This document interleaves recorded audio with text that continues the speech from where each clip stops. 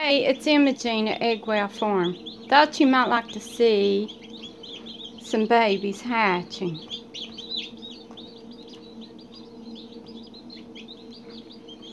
It's a Splash Orpington.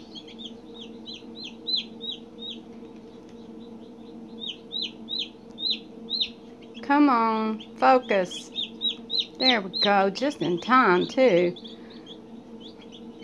I don't know why these things blur off on you sometimes.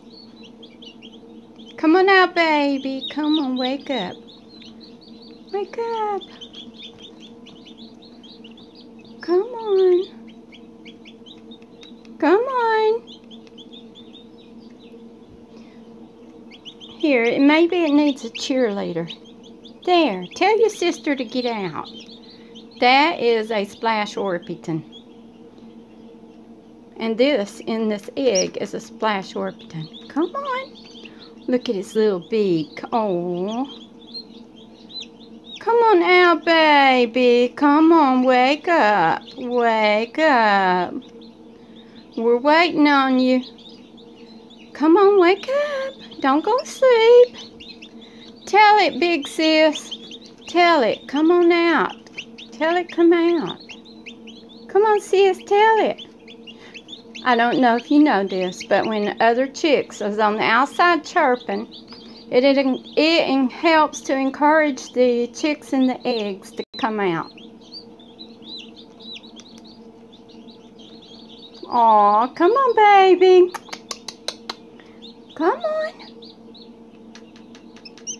Wake up. Wake up. Wake up. Come on. Come on. Get out. Yes.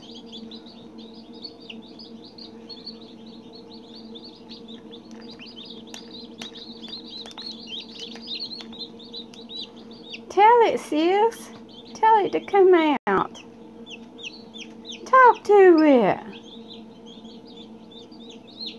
it. She is a beauty. Tell your little sister to come out there. Come on. And right here's another one that's coming out. It looks like it's having a little rough time. I'm going to help it out in a minute. You can tell when they're having a rough time because, well, I'll show you the difference right here. This one's having an easy time. See how clean the liner on the inside here looks, and it just looks like it's just cutting in half real smooth. She's going all the way around like a little jigsaw. She's just pushing her head, and it's pushing her legs, and it's making her head push against the top, and it's just coming on out. Talk to it, little sis. Tell it to come. Or big sis. Come on, baby. Come on out. It's coming. Okay. I see it's got its rip all the way around now. Looky there. Uh-oh, big sis, you're getting in the way. We can't see.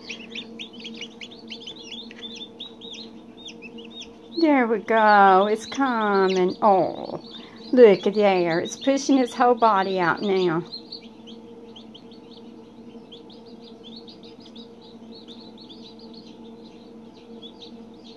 Come on now, baby. Oh, look at there. It pushed itself all the way out. Look at that. These little brown things right here are shells from other hatchings, from my copper moran. See, they have dark shells.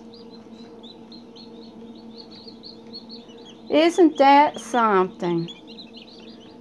And see its little navel cord right there? Now this guy's having a rough time, you can tell, because it looks like the liner is all dried up there and it's starting to get yellow looking, and I'm going to help crack it out. Just wanted to let you see. I'm cracking it out, see? It looks perfectly fine. It just needed a little help. You can tell when they need help. It just looks like it's just drying up on them, turning into glue, and we can't let that happen. Precious little things. Mommy's babies. You my babies. Yes, you are.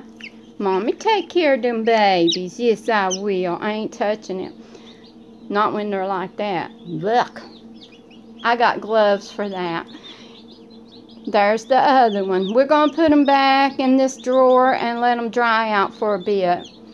I always put napkins on these things because this is GQF incubator, and they have these long trays, and this little wire right here, I've had one to put its leg through that little wire, and when I sit it on the table, it just almost cut its leg off. So I'm not taking any chances. I'm putting napkins down where their little legs can't get outside that wire. Okay, now you can see right here what color egg that, there's another one hatching. What color eggs the Orpingtons have. They're kind of pinkish looking. This is what that one just came out of. If my camera would work right. They're kind of pink. They look pink to me. And that's what the Well Summers comes out of, and the Copper Morans right there, and Americanas right here. Okay, I gotta get these little guys into the back in the incubator. I mean, not incubator, but the hatcher, so that they can dry off.